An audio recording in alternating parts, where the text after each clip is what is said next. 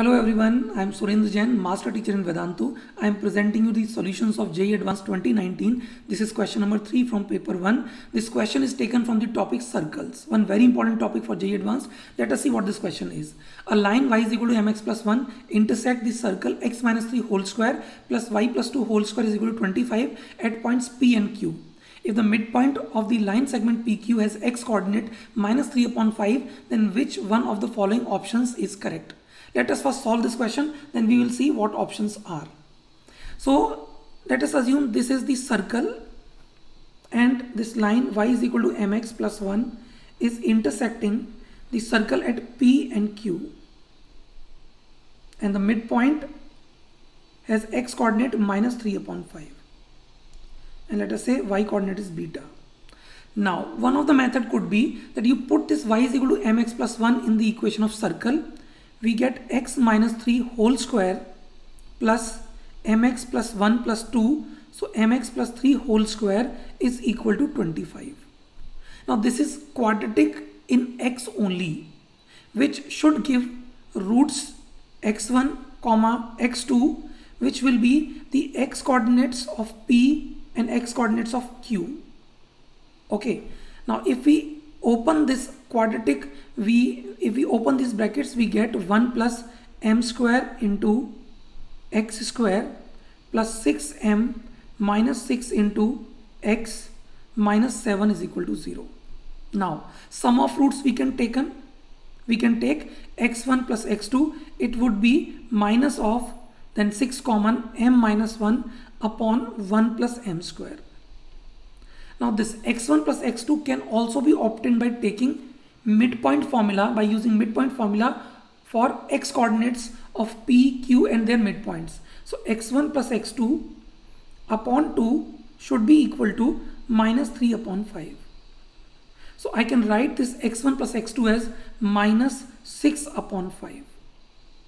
Now minus 6 will get cancelled and we get, after cross multiplication, 5m minus 5 is equal to 1 plus m square, or m square minus 5m plus 6 is equal to 0.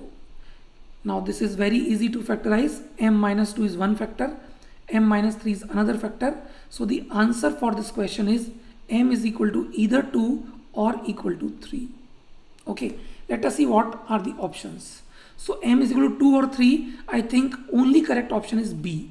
A is wrong, C is wrong, D is wrong, B is correct. So only correct option is B. So that is one method. I will tell you one more method for this question. Suppose this is midpoint minus 3 upon 5 comma beta. So if you join this midpoint to the center of the circle, which is 3 comma minus 2, they should meet at 90 degree. Okay, already we know the slope of this given line, which is M.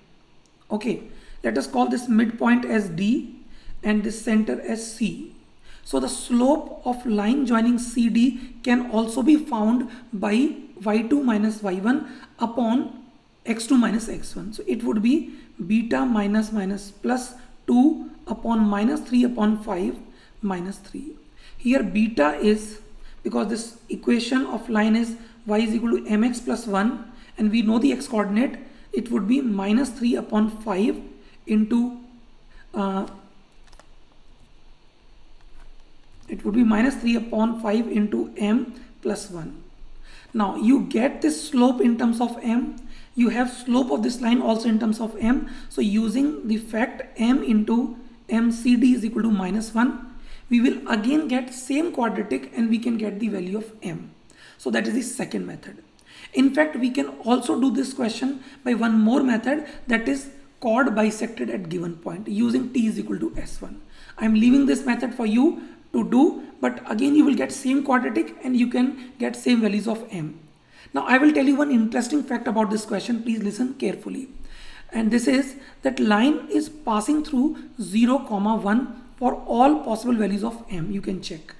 Now if I put 0 comma 1 in the equation of this circle, you can check the value of s1 corresponding to this point 0 comma 1 comes out to be minus 7, which is negative, which means this point should lie inside the circle somewhere here, which means I choose any value of m, this line passing through 0, 1 is going to intersect the circle at two real points always.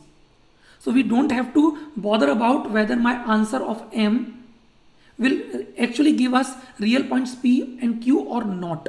Why I am telling you this thing, please listen carefully. Suppose in this question, this point was lying outside and some line were not cutting or touching this circle. In that case, your roots x1 and x2 will be imaginary, but their sum can still be real.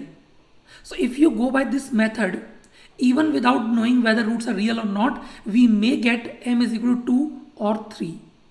Okay, so but by giving 0, 1 like point, they have made sure that we don't have to check anything else, but just get the answer, and that should be authenticated answer, perfect answer, no doubt about that.